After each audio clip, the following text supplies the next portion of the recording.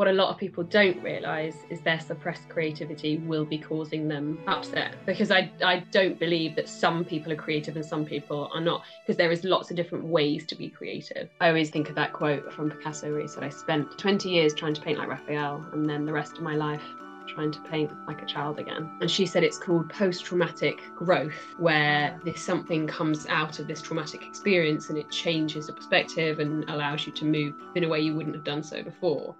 Hello, and I'm delighted to welcome you to another episode of my podcast, Art After Dark, where we explore the transformative impact of the arts on mind, body and soul. I'm your host, Louise Emily, an artist on a mission to shed light on the power of human creativity. Today's guest is Claire James. Claire James was brought up in the countryside of the South Downs and has always had a love for nature and the outdoors. Claire has also always had a passion for art and creativity. After studying psychology at university, she completed her PGCE in primary teaching and taught in London for 6 years. Claire married her husband Harry in 2018, and then they welcomed their son Milo in 2019. Then things changed. In November 2021, when Claire had just turned 31, she was diagnosed with breast cancer. Not sure how she was going to cope with the upcoming chemo and mastectomy, Claire decided to start a creative journal where each day she would draw or paint her experience of living with cancer and then write a caption to go with it in order to process and share her experience. After being given the all clear and recovering, Claire decided to turn her drawings into a book and created A Year with C, Cancer, Creativity and Claire. She is now retraining as an art psychotherapist and is trying to share her passion for creativity. As you can see, darkness has fallen. It's time to welcome Claire to the forest. Welcome. Hello. Hello. Really lovely to see you. Thank you for having me. Yeah, oh, no, it's an absolute pleasure. So are you all packed? Have you got your bag and snack? I do, yeah. Brilliant. Can you share with us what you've got inside it? So I've always liked bags with sort of little pockets and compartments for each thing. So it's got lots of little pockets for paintbrushes and sketchbooks and various little bits and the drink and, you know, the holder on the side. You know, I've always liked the bags that are a bit more kind of technical, I guess. So inside I've got my water bottle, which is my trusty water bottle, has a straw. Like a child, but it makes me drink more water. And also my snack, which I've got with me, is chipsticks, which are just my absolute favourite. It was the only thing really I could eat in the first trimester of pregnancy. Oh. So I was eating them at 8 o'clock in the morning, which I was reading a How to Grow a Baby or whatever, the book, and it said, if you're eating chipsticks in the morning, you're okay. And I thought, well, that's fine. And it was funny enough, they were also one of the only snacks I could eat when I was going through chemo. So yeah, they are my trusty snack that I can eat. Oh, brilliant. The day. Oh, what flavour? And is it salt and vinegar or plain? Yeah, salt and vinegar. Oh, yeah. God, yeah. I'm there. I haven't had a chipstick for ages, actually. Oh, yeah. So good. It's made me want to go for it, yeah. They're also one of the cheapest, actually, in the supermarket. Yeah, they're quite sort of generic crisps, aren't they? Exactly, yeah. Exactly. A little bit sort of filthy crisp, but exactly. in a good way. Yeah. My other one was, I used to like discos as well. Oh, yeah, they're good. Yeah. Anything salt and vinegar, to be honest. Definitely. Well, I think you are all ready to go into the forest. So Great. We would love you to illuminate the path for us. Can you share your first creation? So my first creation was actually my A-level piece. I did art at A-level. And after kind of studying art at school, my art teacher, though he was lovely, his passion was fine art. So he wanted us to paint kind of up-close pictures of people's faces that were incredibly beautiful and everyone would admire, which obviously is nice, but it's not necessarily what I enjoyed doing, because it's more about what you're producing rather than the process and the making. So then when I arrived at college, he was a completely different person, and he was far more about the abstract and about exploring. And if you produced a blank canvas and could explain why it was blank canvas, he would support it. So he was an incredible teacher, and he really helped me to find my style, I guess, in the sense of the way I paint now. So that piece with the trees was my first piece where I really looked at it and I felt like I'd produced something and enjoyed producing something that I was proud of and that I felt good about. So it really unlocked my kind of freedom to be more abstract and more creative in that sense. That's really interesting because it distinguishes between your skills in the first instance. And then the second one is very much about tapping into your inner voice, isn't it? Expressing Definitely. that. Yeah, absolutely. Absolutely. And I always think of that quote from Picasso where he said, I spent 20 years trying to paint like Raphael, and then the rest of my life trying to paint like a child again. And I think that's all it is. I just think that painting for me, and also that I think is what my subject has always been, is sort of nature and the outdoors. That's what I tend to kind of choose.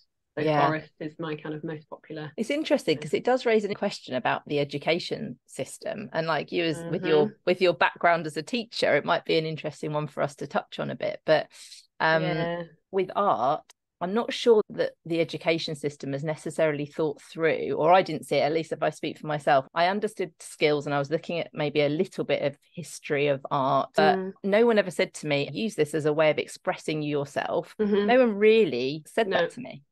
No, and that's what, you know, we talk about a lot actually, and I have spoken about it a lot in the past with friends and sort of colleagues about how art within education, we are just getting it so wrong, and that our education system, in my opinion, massively suppresses creativity, because we have this weird idea that when we're teaching art, for some reason we need to copy or like aim towards someone, whereas in maths it's not like we're all trying to be like Stephen Hawking, otherwise none of us will get there. Like the reality is we don't seem to hone in on what people's skills are and passions are. We tend to kind of say, well, this is what Van Gogh painted like, so let's copy that, and they all make lovely copies of sunflowers, which look lovely, but they don't encourage children to be expressive.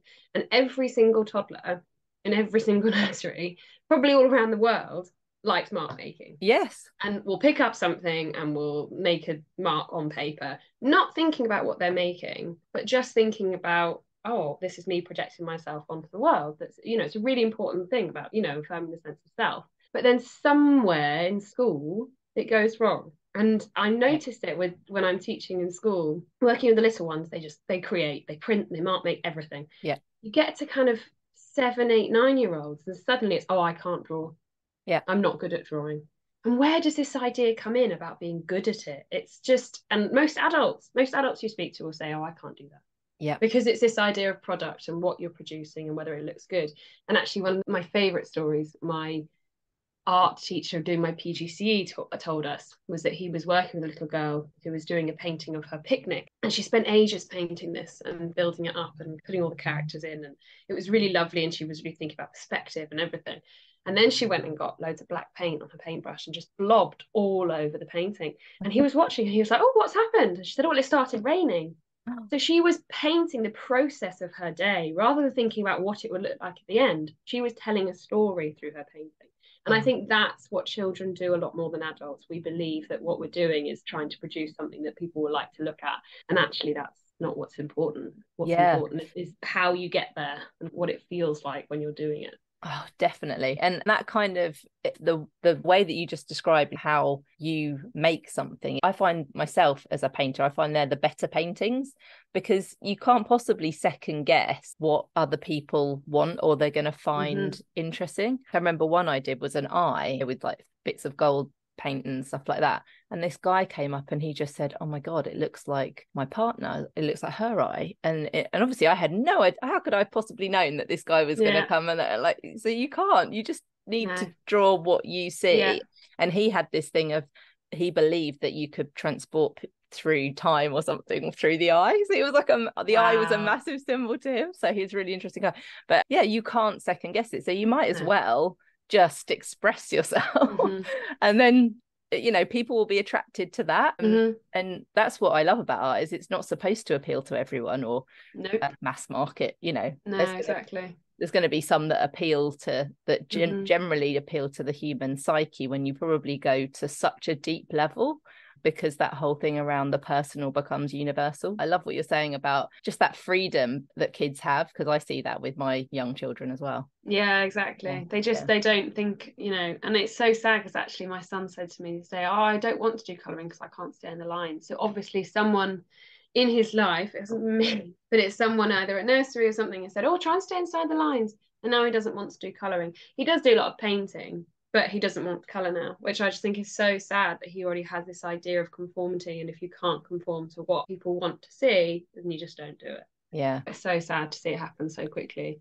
And what do you think that people are missing out on? If you were to say to people, if they were going to pick up some art materials at the weekend for an adult, what would you say that they're missing out on if they don't do that? I mean, there is research to show that the endorphins that you get from creating something, it doesn't necessarily have to be painting. Some people like knitting or like crocheting, or embroidery now is becoming really big, isn't it? Yeah. Or pottery or whatever it is, but producing something that is entirely your own, not for the sake of someone else, just because you felt like making it, and not even for someone else to see, but just that feeling of, it's all to do with, and we've learned a lot about this in my course, in terms of when you develop your sense of self and you realize you're not attached to your mother and all this and kind of thing, the first thing you want to do is mark make, because it's a way of projecting yourself. It's a way of confirming, I am here, I exist, and I this is who I am, and this is what I'm putting down. And I find personally, if I know I haven't created for a while because I feel really stifled and I feel really pent up.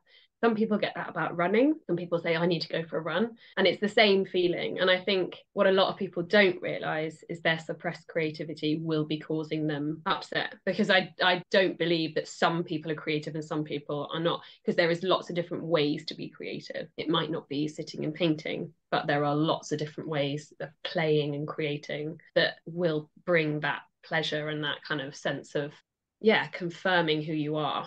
That kind of affirmation of, this is me, and this is, I can see me in front of me now, sort of thing. Yeah, absolutely. So that's an interesting phrase, the suppressed self. What do you think that people are suppressing, and how do you think that can make you unwell? Well, I think a lot of what comes with sort of, I mean, creating and playing are very similar, in my opinion. And I think what comes with playing, which is obviously children do a lot, but adults don't do as much, is the fear of failure.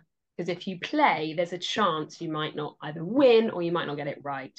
And I think as adults, especially in our society, we have this belief that we have to present ourselves and we have to come across and be successful. So if you're playing, there's a chance you might not be successful, and therefore that's damaging. Whereas if we allow ourselves to play and allow ourselves to be silly and to create and not worry about the idea of success and the product at the end, it will just let out all these fears of kind of holding tight this idea of, I must not fail, I must not let my guard down, I must kind of remain, So I think we just have to observe toddlers, really. Yeah. Because toddlers just know how to do it. They do everything right. And it's so sad that we squash it out of them. But, they create and they play and they cry and they shout, and then they just move on. And I think there's something in that.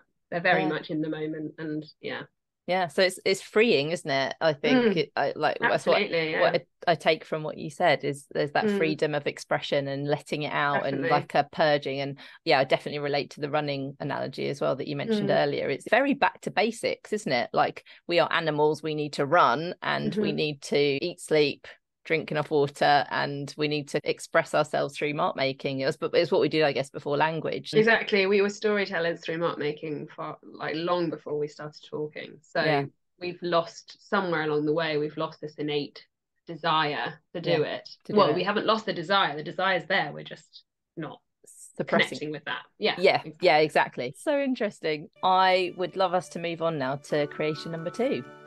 Yeah, so as you mentioned in my introduction, I was diagnosed with cancer a couple of years ago now. And my good friend Rory, who I believe is one of your guests, had already done a similar project of doing something every day. So I kind of was chatting with my mum, and I was thinking, oh my gosh, this is going to be, because I knew I was going to be off work, and because of, the treatment meant I couldn't be around children. So lots of them anyway. So I kind of decided, we talked about it, and maybe I'll get a sketchbook and I'll do a painting or drawing every day. And then, I was talking a bit more about it, and I was like, oh, and I could write something to go with it. And then I thought, well, maybe I could put it out there. And I had a chat with Rory about it, and he said, look, it's in your control. If you start doing it, you hate it, you just stop it and take it down.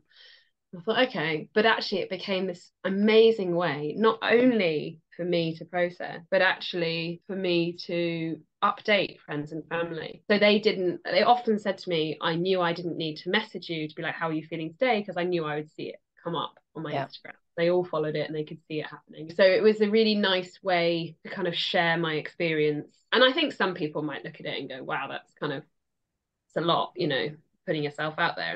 And the fact that I've now published it, I sometimes think to myself, oh my God, I've actually just published my diary. That's like, oh, it's horrible. So I have to fight with that sometimes. And I did have to fight with it a lot actually during the whole process of feeling sort of narcissistic and, me, and woe is me. And it was hard at times, but the response I had from friends and family, but also from other people going through treatment, or survivors or friends or family or supporters of people going through treatment, kept me going. I had complete strangers messaging me to say, thank you so much for sharing this. You've inspired me to start my own diary, my own creative journal, or you have shared your story and therefore helped me to understand what my friend is going through. So that's what made me continue. And then towards the end of the year, people started saying, well, are you going to put it in a book then? And I had thought about it myself. And I really feel that it helped me to not get closure, because I don't feel that's the right thing for thinking about going through cancer treatment, but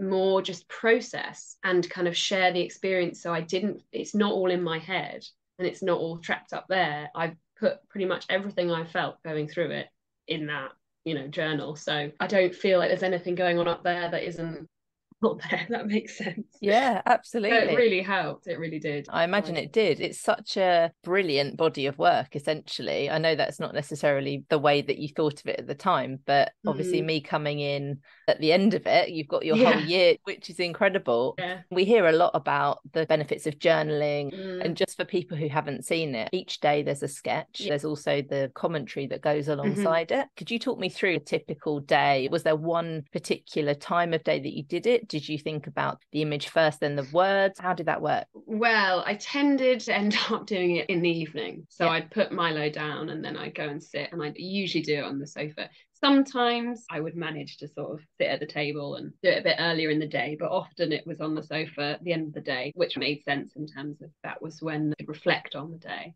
During the day, I would notice things, or I would have something that stuck out in my head that I'd think, I'm going to draw that later, I'm going to paint that later. And then the words would sort of start forming. The funny thing is, when I stopped, obviously on the 31st of December, about the next 2-3 weeks, every single day I realized I had this narrative in my head of, oh, today I would, or I would notice things and think I could do that. And it took quite a while to get out of that mindset of noticing things and thinking, oh, I could paint that, or I could draw that, or I could mention that, or I could talk about that. So yeah, it really did become part of my whole mindset of kind of, I'd notice something and it would make me think about something. Throughout the book, there's a lot of metaphors. And I remember one in particular, I was out walking with Milo, and all the spider webs over the gorse bushes had dew all over them. So they were it was incredible to see, because they were just kind of everywhere. We stopped and looked at them for a while, and we're looking at the spiders, and then I drew a spider web and then talked about this idea of feeling suspended, because it was kind of after my treatment had finished and I was sort of suspended midair, not really sure. So I kind of found myself finding all these little kind of metaphors around me, and I kind of wanted it to be something I could look back on. I wanted to be able to look back and see there were good points. For example, I've got a picture of Harry in there, and I've got a drawing of Milo in there, and my best friend's wedding happened that year, so I've got things about that in there. And so there are like amazing highlights, but then there were days when nothing really happened, and I had to kind of really rack my brains of, well, I didn't really do much today. And then I would start to feel guilty of, oh, am I just being a bit ridiculous, kind of making, and actually it was Rory who said to me, but Claire, what is so important is it's those in between days that are so important, and we can't live life thinking that it's always this big, either really horrible things or amazing things. There are just in between days, and they're just meh days. So he made me feel a lot better about it. I was thinking a similar thing, in that it does capture that ebb and flow, because when you're dealing with something as difficult to deal with as that, then it's almost like looking back in history, you kind of imagine all of the dramatic moments, but actually having lived through a pandemic, you realize there's a whole lot of nothingness in between. So yeah, definitely. And that nothingness is actually what makes life great, in terms of, if we didn't have that, if we were endlessly swinging between good and bad days or whatever, then you just would be impossible. But at the time, I was so aware that people were looking at it, and I was putting that on show to the world, these mundane days where I wasn't surviving cancer or, suffering from chemo. I kind of felt like, oh, why do people care what I'm doing today? But actually, when it's all together in the book, I felt it was actually, that was okay. And that, we need that, as you say, the ebb and flow. We can't have this kind of, life isn't kind of a soap opera, has these moments of still and quiet in between the kind of, so it kind of, putting it all together really did help me to see that. There was one quote, if I'm okay to just read a snippet from it, which I found a massive insight into the challenges. It's a sketch of one of these toxic waste containers. And it says, I am drained. I am a drain. I feel like I do nothing but suck the life from those around me, just like the cancer is trying to suck the life from me.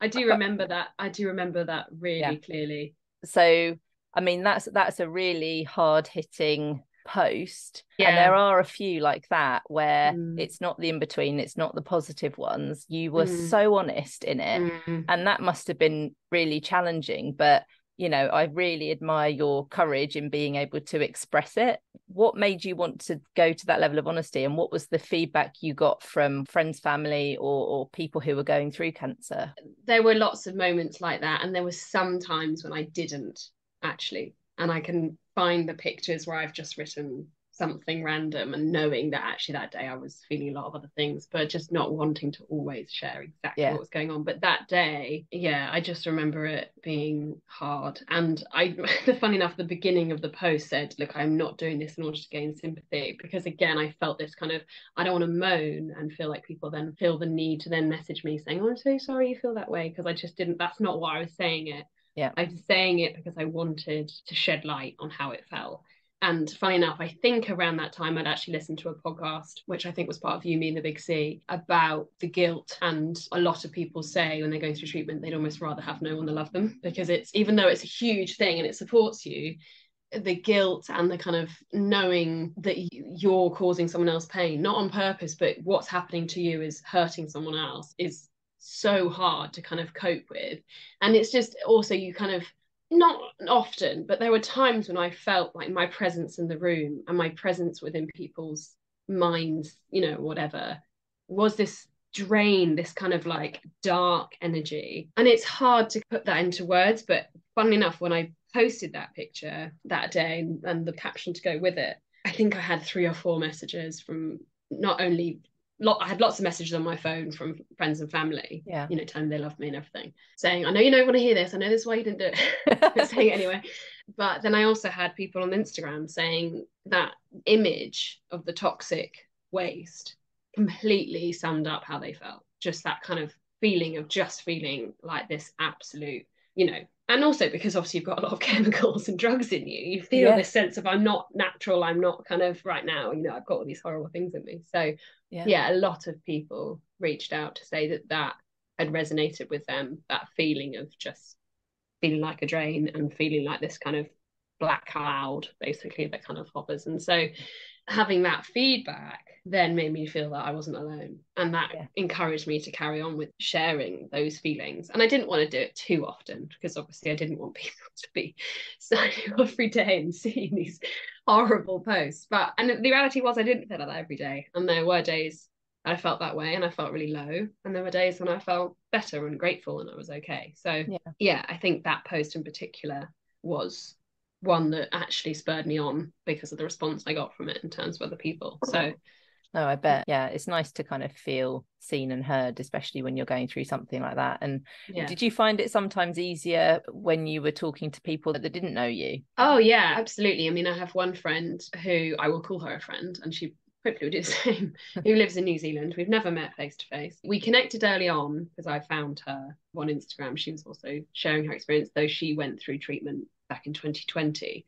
Her baby was 10 weeks old at the time. So she had it really tough in the beginning of motherhood, going through treatment. But we, speak a lot and we kind of message back and forth. She's also had this amazing, and we were actually I was talking to her about the fact that I'm now doing something completely different, and things that come out of, my experience with cancer. And she said it's called post-traumatic growth, where this something comes out of this traumatic experience and it changes your mindset and changes your perspective and allows you to move in a way you wouldn't have done so before.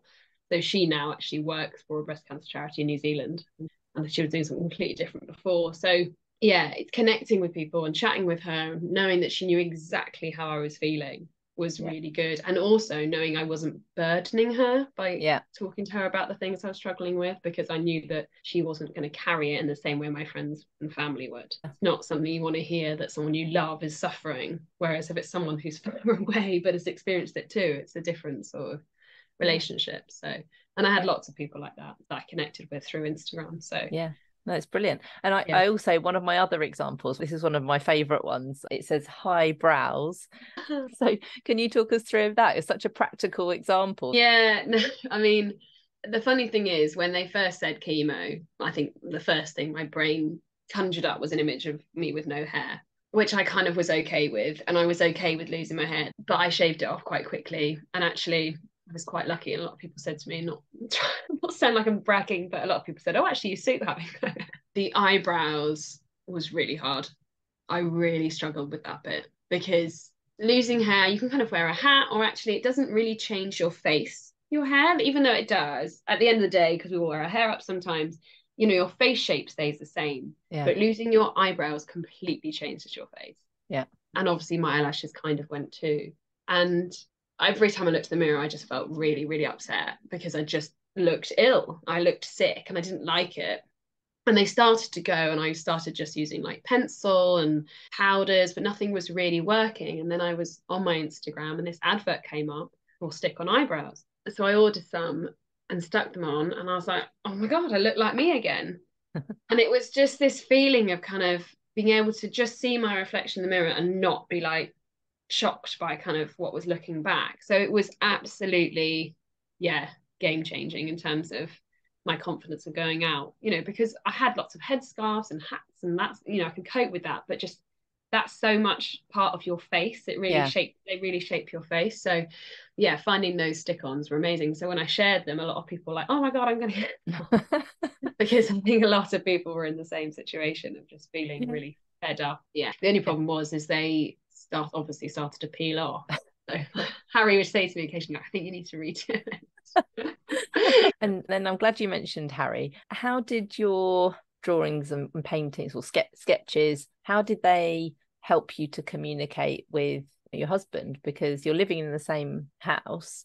Did he read them? Did he look at them? Yeah, he did. And sometimes he would sort of turn to me after reading the post and be like, why didn't you tell me? Or, kind of, you can talk to me about this. And I'm like, I know I can, but sometimes it's easy to put it in here first, because it was such a kind of way through. Sometimes I'd ask him, I'd say, what do you think about me saying this? Or, just for his opinion, not his permission, but his opinion, kind of in terms of, do you think it's too much? And he was so supportive of it, obviously. And he's so much a part of the journey. Him and Milo are both mentioned a lot, and my mum, obviously. But he was always great at sort of giving me the time and space to do it as well. Sometimes joined me, but not very often. And how long would it take you to do one of them? I mean, some of them not long at all. Like, there are some which I didn't spend long on them at all, but there are some. I think there's an elephant sketch which took me a very long time. There's a sketch of my own face which took me quite a while. It depends. Some days I just was not in the mood for it at all, and I really resented actually having to sit down and do it. But there was something in that resentment of doing it that made it even more powerful. Because gave me this sense of purpose of kind of, I need to do that sort of thing. And it's funny, I go through phases of not looking at it that often, and then I kind of come across it again and just glance at it, or I see it in people's houses, and it's quite like, but it does hold so much in terms of the year, really. And kind of the whole experience. Do you miss it? I did initially. Yeah, I did actually. It was really weird the first couple of weeks, but at the time I was still doing the book. So that was still sort of happening. That was ticking over. So I was updating the Instagram account with when the book was coming. Yeah, I did miss it, but equally it freed up so much time. But I wasn't having to think whenever I went away, don't forget all the stuff to do that. And it freed up time to do other creative projects. Yeah, exactly. I'd started my course by that point. I do sometimes miss the fact that I was forced to do something creative every day, because now I don't necessarily have the time to do something creative every day. So I miss that in the sense of I was not forced to, but it's locked in. Yeah, you'd committed to it and you were going to see it through. Exactly. Yeah, definitely. And you said something in there that says you talk about living with heart. What do you mean by living with heart? I think it has changed, and I don't mean to sound sort of cringy, but it has changed. The whole project and year of going through treatment really changed my perspective on things, and living, I guess, in a way that is a lot more being grateful and a lot more loving, and really grabbing life rather than kind of just letting life happen. Which actually leads me on quite nicely to my tattoo that I designed, because I had always wanted to get a tattoo and never really had the guts to do it, or never really had an idea of what I really, really wanted. So this is your creation 3, isn't it? Yes. Brilliant segue. It's my third creation I wanted to share. Well, I have 2 actually. I got 2 at the same time. Everyone found it funny that I got 2, but they're very small. But I got, if it's possible to show, I essentially got on my wrist 926, because Milo was born at 9:26 on the 26th of the 9th. So it works, because it's digital numbers, it works both ways. So I got that one for Milo. But then at the same time, I got this one on my arm, which is a line and then a dot. Because on the day that I found out that my results from the lab were negative, they didn't find any sign of the cancer within the breast tissue that was removed. My image that I did in the book was just a line. And every day I always did a dot after the caption. So I'd write the caption and do a dot. So for me, the line, the dot, is signifying negative, and then that's it. Kind of like end of that. It's also Morse code for N, so no more. Negative. And also what I quite liked about it is when I do this, it becomes an exclamation mark, which is the whole idea of kind of grabbing life and living life to the full, and living kind of in a way that is, as I said, not waiting for life to happen, but doing what I want and really being passionate about what I want. And I love that. Kind of, it signifies a lot for me. So it's very small and simple. Brilliant. Has a lot of meaning to it. Yeah. Oh, that's fantastic. Did you go alone? I didn't tell anyone. Yeah, I didn't tell anyone I was going. And then I surprised everyone with a picture. So brilliant. My mum was particularly happy. But they're small, so I think she's all right.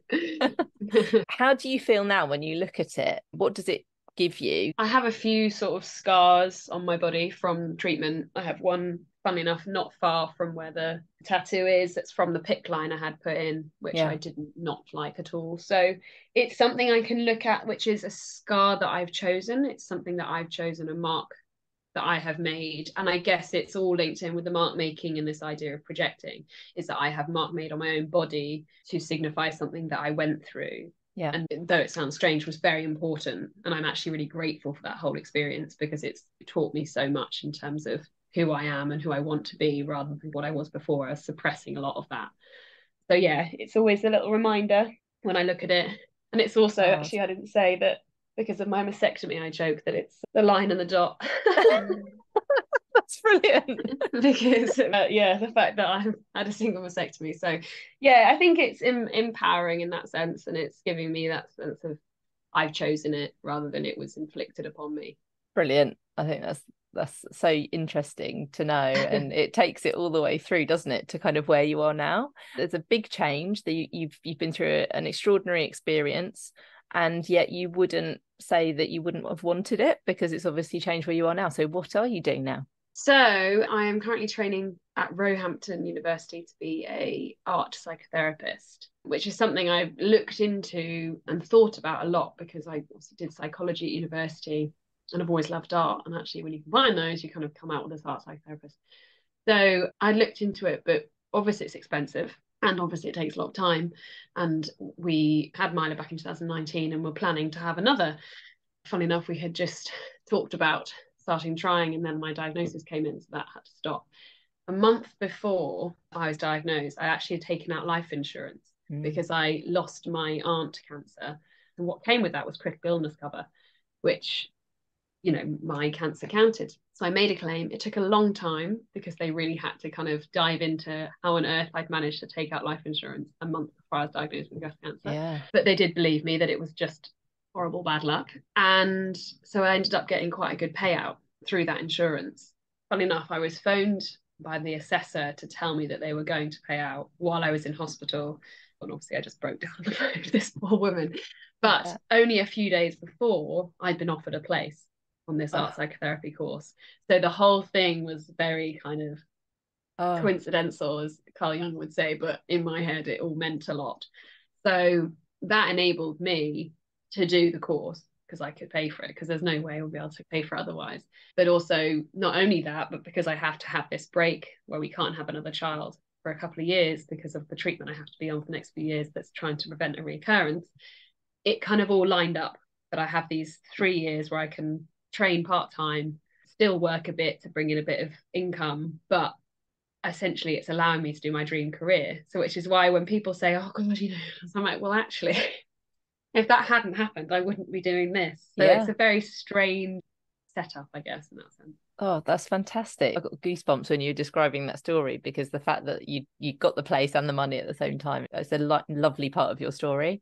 I'm really pleased that you managed to start the course. What do you intend to do with the qualification once you've finished? Not to go into politics, but the government we have doesn't necessarily put a lot of money into mental health, but people are realizing how important it is, and they're trying to put it, in themselves. So when I'm qualified, the hope is that I can work. You have to work for 3 years before you're allowed to do your own private practice. So I'll be working hopefully either in a school or a hospital or a hospice or charity.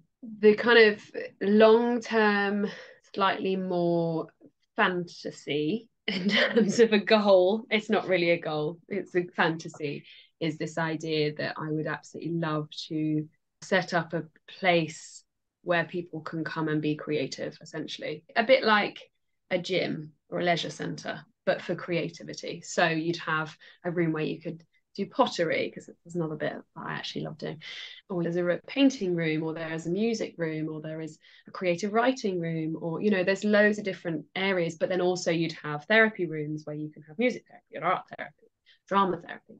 So just really somewhere where people can go and unleash that creativity that they have suppressed and actually find themselves in that sense. But obviously that's a goal that is very much I love that. I love that idea of the art leisure centre, or the kind of creative leisure centre, because why not? Like, why do we think that it's so important to sleep and to eat well and to exercise? And yet, back to our conversation right at the start of our chat, it's so important and fundamental to people, and yet we're not acknowledging it. And especially, as you say, with that mental health crisis, God, I think I would like to live in a world where there's art leisure centres on, in every kind of town planner's handbook for the best town. Yeah, well, exactly. And I think, people spend a lot of money on gym memberships. And I'm not in any way implying that we should give up those, because I think being fit and healthy is also really important. But I just think that creativity should be alongside that. And I just think that if we make it a habit and make it part of our lives, then I think the impact that we will have, because the reality is, with everything the way it's going with technology and AI and all this, the one thing that stands us apart is our creativity and our ability to play. I know that they can program them to create something, and you can create things using AI, but at the end of the day, really what we have as humans is unique. And rather than conditioning that out of us as children, we should be encouraging it.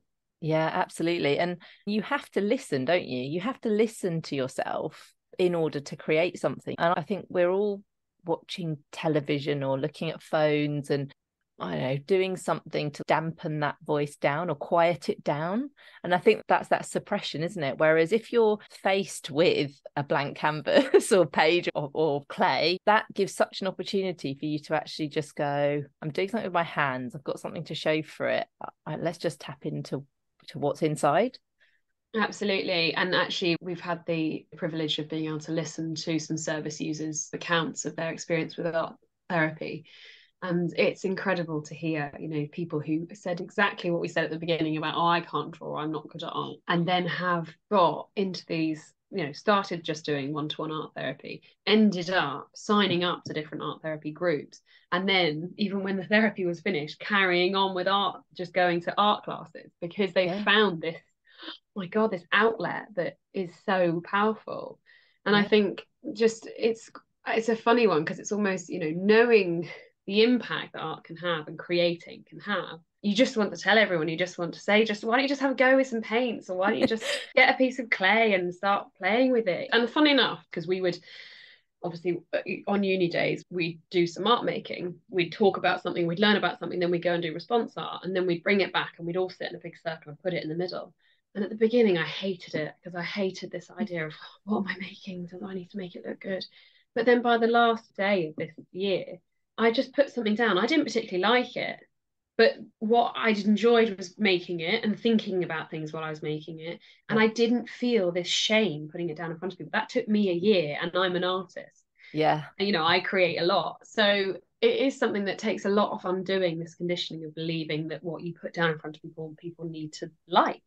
But at the end of the day, as you said, you know, with the eye, some people might really like it and some people might like just glance past it. You know, that's not what's important. It's the projection of yourself that you are freeing, as you say, from the kind of shadow and the, you know, from the darkness. Yeah, absolutely. And I don't know how I would go through life now that I've found or rediscovered painting as an outlet, because having some kind of vessel, having some kind of way to articulate that is so important to me. And that's what I saw in your expression throughout your A Year with C, but also it's something that clearly you still do yourself to the benefit of your own well-being. And that's why we're here with this podcast, really, is because I feel so passionately like you do to just say, honestly, guys, just give it a go. You'll feel better. Yeah, no, exactly. And that is something that I think it's just trying to share this. It's kind of like you've got this secret that you feel the need to share, because, you know, you sometimes just want everyone to feel what you feel. But it is hard sometimes trying to, you know, I was set up to do my first art class when I was diagnosed, so that had to be cancelled. But, you know, I have kind of had all these ideas and I would really like to set up doing workshops, but equally I want to make sure I go about it the right way, because what I don't want is people to come and think that they are going to learn to do what I do. I don't want to show them my paintings and my pictures and go, this is what you need to produce. I want them to come and unleash and just unlock and just be free. And therefore, how I go about that, I want to make sure I go about it in exactly the right way. Yeah, I think that's so important, because it's weird, because when I do exhibitions, people come and talk to me and they say, oh, do you do classes? And I've never felt, I always kind of go, I don't know how I would do a class. Like, that was my initial thing. I was like, I don't know why people would want to learn to paint like me, because I'm kind of like, that's not the point. And that's the main thing is, you know, I'm happy for them to see me paint. It's not the issue. I've had people in my studio paint alongside me, but I'm like, find your own reference or your own thought and just do it yourself, you know, do what you want to do. Because exactly as you say, the point to me of painting isn't to copy what I'm doing, it's to express something inside. Exactly. And I think it's a bit of an oxymoron in itself, teaching art. Yeah. Because it shouldn't need to be taught. Yeah. It should something that comes from within. The only thing that I've kind of landed upon is this idea of just facilitating. Yes. And that's what I kind of would paint myself out to be, use the pun, but is someone that facilitates and just allows a space, and therefore, and just provides materials and provides a space and just goes, okay, today we're going to finger paint. Yes. Or today we're going to print make with all these cars and bricks and stuff, you know, and that sort of thing would just unlock and kind of allow people to kind of slowly come out of this. Yeah. Their frame of reference for art. Yeah, because what you're doing there actually is, in the similar way to your A Year with C documenting, is you were very clear, it's one a day and they all seem to be a certain size and you did it at a certain time of day. There's some real constraints there, and it's come up a couple of times in conversations, which is, if you're creating the environment, even if you said to someone you can create anything, they'd probably be a bit like, ooh, feel a bit wobbly.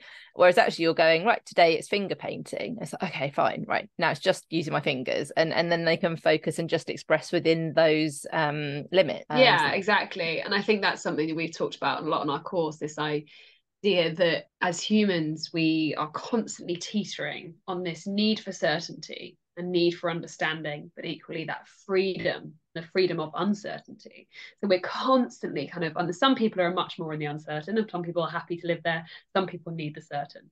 Yes. But in reality, what we need is a little bit of it, a little kind of that constant seesaw. And as you say, kind of providing some structure allows people to feel safe, It's like boundaries. We talk a lot about that in therapy, about this idea of boundaries.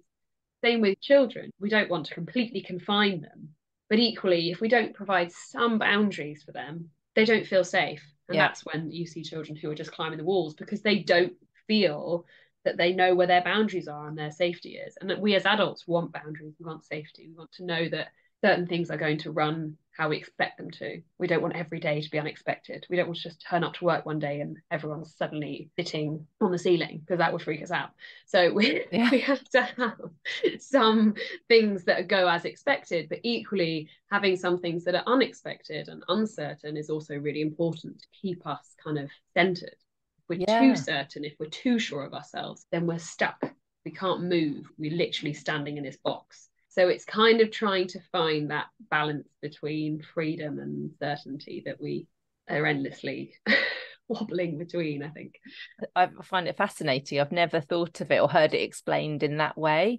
One of the ways I think of it as well is that need to feel alive. So you've kind of got the day-to-day things, but I do think that you kind of need that injection of something awe-inspiring, something stimulating. And I think as humans, it's why we go traveling, or it's why we want to experience different music or different art, just different experiences in general. I think as humans, we want those differences, and they help me and help people feel alive. Yeah, absolutely. And I think it works on the other way as well, is actually, and I was trying to explain this to my husband last night, but we can't have joy without suffering. Yes. And we can't have one without the other. And so we also, on top of seeking these incredible experiences, actually we do seek out pain, and we do seek out to witness pain, because we watch films which have devastating things happen, and we as humans want to see that, because we want to, as you say, feel alive. And the only way to feel alive is to feel that life is precious and fragile. So there's this balance again of finding these incredible experiences, but also having this understanding that terrible things can happen as well. So absolutely. I mean, I found myself, I don't know if you've read Susan Cain's book Bittersweet. No, I haven't, but I'll have to have a look. Yeah, I've read it twice now. I really enjoy it. It's basically talks about that whole thing of, she's always been a lady who likes sad songs, and she loves Leonard Cohen, and some of her friends would kind of take the mick to just go like, why are you listening to these sad songs? And she's like, no, but it makes me feel like it connects with me, it calls me inside. And it's exactly that type of thing that you described, that teetering on the edge, that if I feel sadness and sorrow, it opens my heart and it makes me appreciate what's happening in the moment. Yeah, absolutely. That really resonates with me, actually, because a lot of people have said the similar things to me. Actually, Harry, he says, oh, why do you like listening to Adele, for example? I've always loved listening to Adele, because she really connects with me, and I really feel like she gets it. Yeah. And then, funnily enough, Adele's new album came out around the time I was diagnosed. And Harry used to listen to it, and I don't think he'll mind me saying this, but he used to listen to it on the way to work and just sob and sob and sob and sob. And even now, when some of the songs come on, it really gets him, and he finally understands that you don't have to listen to happy music all the time. And actually listening to sad music and listening to music that evokes those emotions in you is also really important, because you're acknowledging them. And you're allowing them, as you say, allowing them space, and you're allowing that, oh my God, this is so devastatingly sad. And then you can come back to, okay, but this is also good. It's that balance, it's that kind of seesaw of emotions that we desperately need in our life. And there's this quote that I love, which is, happiness is not the absence of problem. Yeah. And that is true. We can't have this idea that we can just be happy and your life is carefree. It's just impossible. Yeah, well, like last year was one of the best years of my life, despite what happens. So it's incredible that you're able to say that. And I would imagine that artistic expression is a big reason for you to have processed it. Imagine if you'd had all of that still pent up, you might have still been dealing with it now. Oh, 100%. I 100% would say that the reason that I think that I've managed to process, I mean, obviously I was incredibly lucky that I had a good prognosis from the beginning and that I had good results. I'm not denying that science and medication did not save my life, but the creativity and being able to process it in the way that I did helped me so much mentally. And that I really wouldn't be where I am now without it. I mean, on top of that, obviously I have had therapy, because we have to have therapy for the course anyway. But actually, I didn't really spend that much time talking about cancer. And I remember her saying towards the end of my therapy sessions, do you want to talk about it? And I'm like, well, the thing is with my cancer, she went, my cancer? Do you feel it? And I was like, yeah, my cancer, in the sense that it was something that it was my experience. And I feel like, it's really changed me.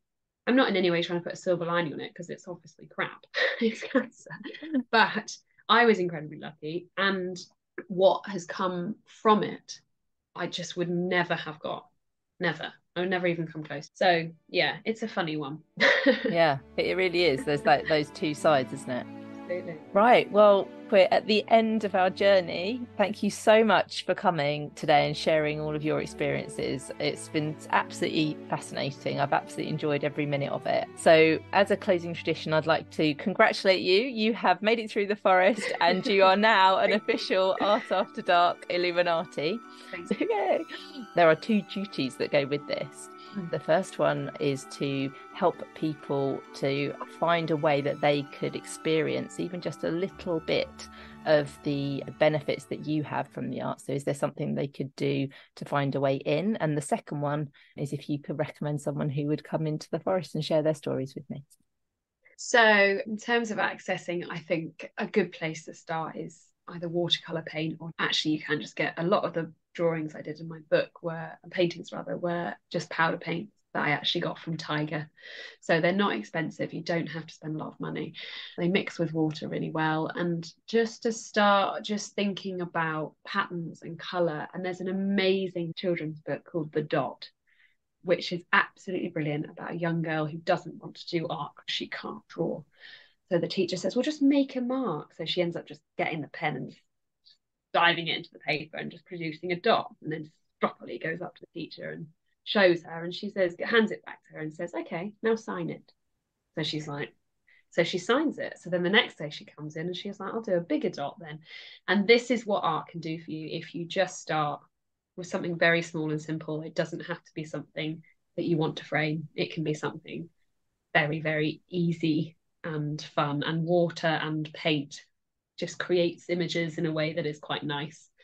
So that's what I'd recommend in terms of getting going. In terms of the guest, my good friend Kip on my course is a fellow artist and training to be an art psychotherapist as well. And I think he would have a lot to share about his experiences and how art has really, really helped him. That's the one I think I would put forward. Oh, that's fantastic. Yeah, that would be great. Yeah. I love the idea of that book. So anybody who's listening, all of the things that we've mentioned today will be in the show notes. And Claire, where can people find your A Year with C? So I'm on Instagram, A Year with C, and the book is on Amazon. So if you just go onto Amazon and type in A Year with C, there is Kindle, paperback and hardback. Fantastic. Thank you so much again. And I really wish you all the best with the rest of your course, and have a lovely rest of your evening. Thank you. Thank you so much for having me. I really hope that you've enjoyed our conversation in the forest today. Remember to tag me on socials at artafterdark.co if you've been inspired to create, or to share any thoughts on this episode. I'd absolutely love to hear from you and to see what you've been up to. You can find all images and details of the creations we discussed in the show notes on my website, louiseemily.com.